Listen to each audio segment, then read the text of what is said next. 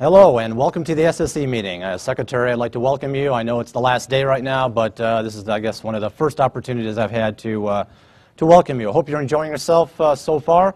What we're going to do is we're going to diverge a little bit. Why? Because I'm an entomologist and I play with bugs. So we're going to talk about protein semiconductors in relation to insect olfaction. Now, a number of you probably are more familiar with semiconductors than you would be insect olfaction. For that reason, I'm going to go spend a little more time talking about insect olfaction so that you understand where I'm coming from and why I'm going to go in the direction of the semiconductors at the end of the talk. First, how do insects smell? I think everyone knows, I hope everyone knows, that they all smell with their antennae. They smell with their antennae, and this is no more obvious than some of the large moths. Largest moth in the world right here, 11-inch wingspan, Atticus atlas, and they take a look at the antennae here, especially on the Saturniids because they're so big. But it's not really the antenna itself, it's usually the sensilla. So if you get a close-up of the sensilla, you can see on this scanning electron micrograph that they have these long trichoid sensilla, which we know are the detectors. And these are the actual detectors of the molecules that they are smelling, such as the pheromone or the plant odorants. Now, if I go ahead and make a cross-section now of this, you can see that the sensilla does have some tiny pores in the side right there. They also have some dendrites emanating from these cells down here, trichogen tormogen cell. The dendrites are sent up, they're bathed in a saline solution, and this is the basic setup for most types of insect sensilla. This is where I'm in agreement with them, and we do not differ at all. Things start to get a little hairy right now. Let me tell you what the current theory is right now so that you're up to date. We have the pheromones out here. The pheromone is in blue. The pheromone diffuses through the air. It lands on the sensilla. This is the sensilla right here, the outside. There's a very, very thin layer of wax. They usually embed in the wax, and when they embed in the wax, they diffuse through the wax, make their way to some tiny pores through it, and then they have to wait. They have to wait because it's a lipid. Water and oil don't mix. This is water. The pheromones are a long-chain 14-carbon acetate, and therefore they're not going to diffuse through it. They have to wait for a pheromone-binding protein, which is pretty large, in order to come along, grab it from the pore, pull it in. It will then ferry it across the sensillar lymph. It will then make its way to a receptor, and somehow binding is meant to occur, whether it's with the pheromone directly or whether it's with the pheromone-binding protein complex with the pheromone, and this is how detection occurs. You are now up to date, and you can now publish any information on insect olfaction, because this is about as far as we go. You can apply for an NIH grant, NSF grant, and you will get funded for this. Now, what is the overlying theme right here? Diffusion, diffusion, diffusion. We've got diffusion through the air. We've got diffusion through a wax layer. And I've got now diffusion through the sensillar lymph, even though it has to piggyback on a pheromone-binding protein. Well, this makes my job a little bit easier right now, because when you've got a mechanism as singular as diffusion, there are some laws that you can follow, and you think to yourself, wow, this is diffusion. I mean, we can predict this. Sure, it's going to be faster through air, slower through the wax, and a little bit faster through the water, though, but there are some generalizations that can be made. And in former talks, I've let you know that diffusion does not account for the ability for the pheromone to reach the receptor in time. If the diffusion is all I have to work with, and I assure you that this is all I have to work with, then, according to the current theory, I can't get to that pheromone to the dendrite in time in order to say that the insect is now detecting it. How long does this take? This takes 1 millisecond. No, it takes a little bit less than 1 millisecond, 0.8, 0.7 milliseconds. Now, to you biologists, some of you are impressed right now. You're thinking, Tom, that's fast. But to you physicists, you're like, that's casual. You know, 1 millisecond, because you guys are dealing with nanoseconds, picoseconds, maybe femtoseconds. But the biologists, and if we're dealing with less than 1 millisecond, that is lightning fast for a biological system. So, what to do? Here is our cross-section. I've blown it up a little bit so you can take a close look to see what we're talking about. The pheromone I'm dealing with is about 2 nanometers long, but the pores are between 10 and 50 nanometers in diameter. What's going to happen? When the pheromone hits the sensilla, it's going to clog the pores. It's going to clog the pores because there's just not that much room. And it's not just the pheromone that gets in. Anything that the insect wants to smell is going to have to get through those pores and get to the dendrite. Anything. Plant odorants, pheromone, you name it. And so everything is going to get clogged because it's not going to diffuse. It has to wait for a ferry boat in order to carry it across. Problem. Also, so the researchers looked for the proteins because they got the funding for it. Research looked for proteins directly on the dendrite. Well, that makes sense. I mean, we do know that there's got to be something there. The dendrites are detecting it somehow. So you take a look at the proteins, and they found some, of course, because there's always proteins on dendrites, but they were not the putative receptors, so they had to keep looking. The research then turned to scanning the genetic code, saying, all right, we can't find them directly through direct means. Let's do this indirectly. We'll scan the genetic code. We're going to look for G proteins. Why? Why are you going to look for G proteins? Because we know that G proteins are involved in human olfaction. So for you MDs out there, old news for you. For the rest of you, this is new news. So the G proteins are looked at. Lo and behold, they find them. But they don't find them in great quantity. Immunolabeling comes in next. Yes, they find them in the sensilla, but the immunolabeling comes in and they show a very low concentration of these putative receptors. So the question is, where are they? And then the big one, no receptor-ligand binding has been demonstrated to date. So as I stand before you, there is no receptor-ligand binding. There is no receptor binding. This has not been shown yet. It is assumed. This is also a problem. Why is this? I mean, as a matter of fact, this is a huge problem. Why can't you show binding? In pharmacology, we know that molecules bind to like acetylcholine receptors. This makes sense. But this, we haven't been able to show any binding.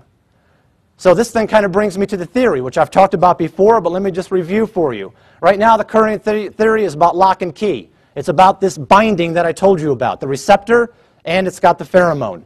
The lock and key hypothesis of olfaction says we've got the receptor, the pheromone comes along, and it binds with it. And this is what causes the message to make it to the dendrite. The vibrational theory of odor, which some of you know I am a proponent of, does not say that it's a lock and key system. It can operate either by touching the sensilla on the outside if it's acting as an antenna, or it can simply come in close proximity, very close proximity to the antenna, and the antenna or that sensilla will be able to detect it. That's the vibrational theory of odor. I believe that insects are smelling electromagnetically.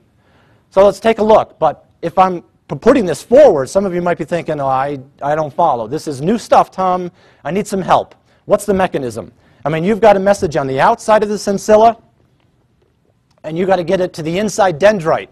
The electrophysiologists tell us that the dendrite depolarizes, a normal depolarization, just like a normal neuron. And a normal neuronal spike passes down the neuron to eventually reach the normal brain. Nothing new about this. So because this is a normal spike, we know the dendrite is somehow involved. If the antenna was the detector, this whole sensilla right here acting as an antenna, then the neurons, which we do know are projecting up, would be unnecessary.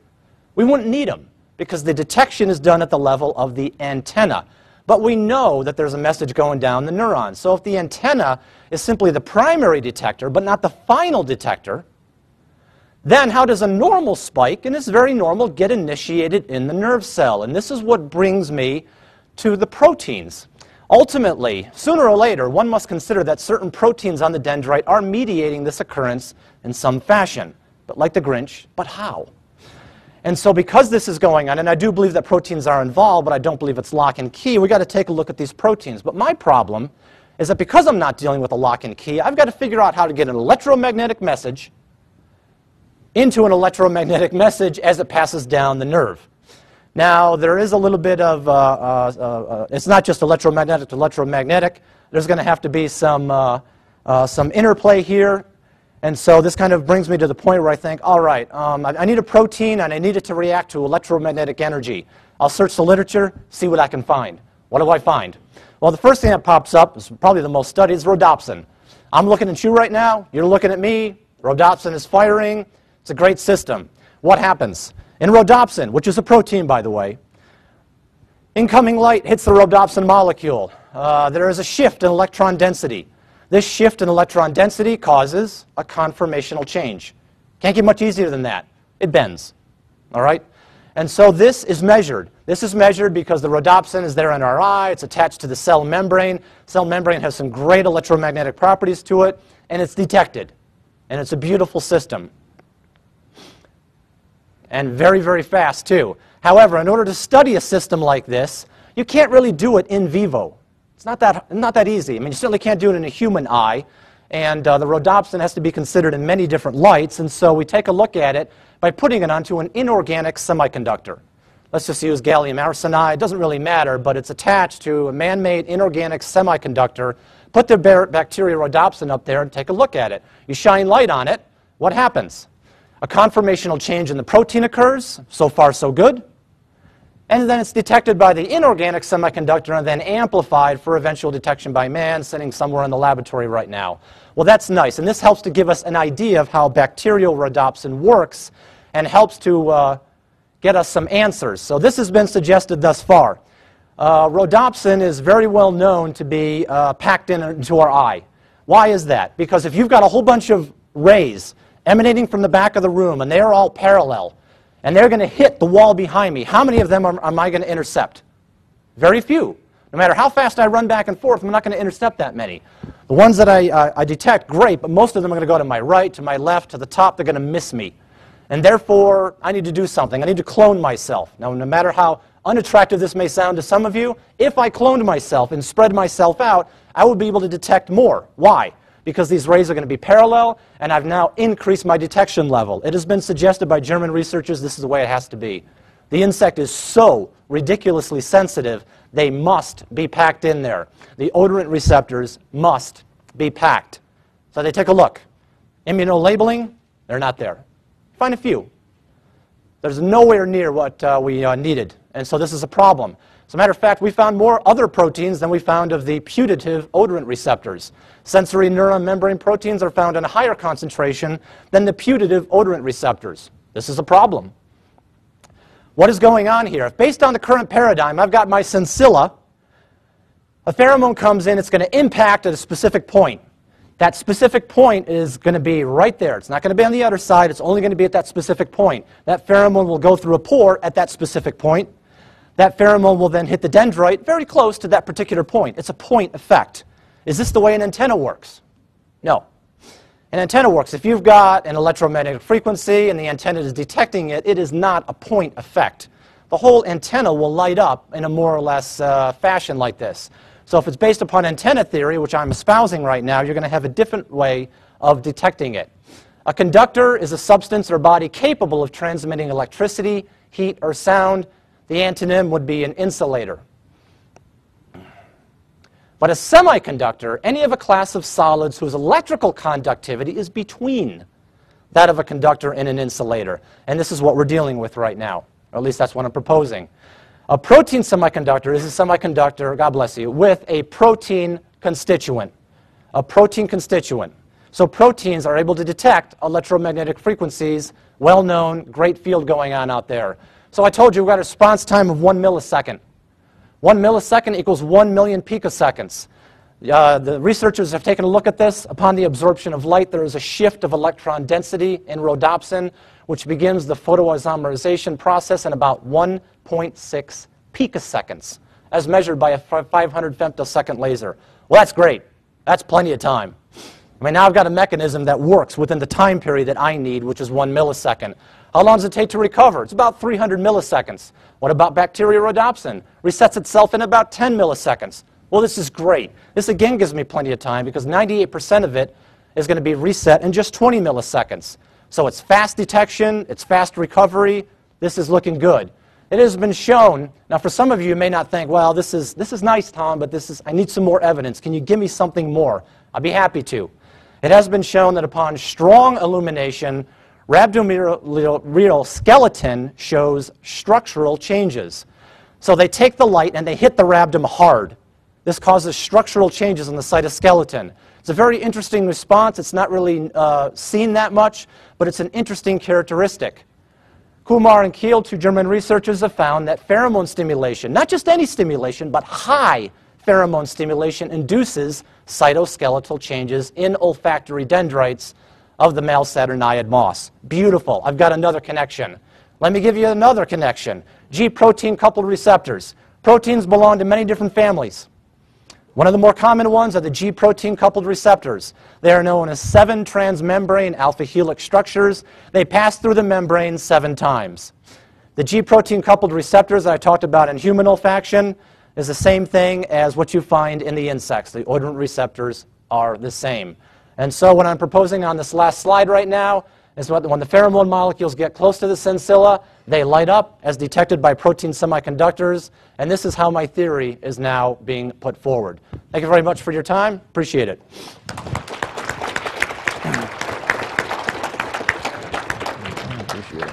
Okay, we have a few minutes for questions, and I already see one arm raised.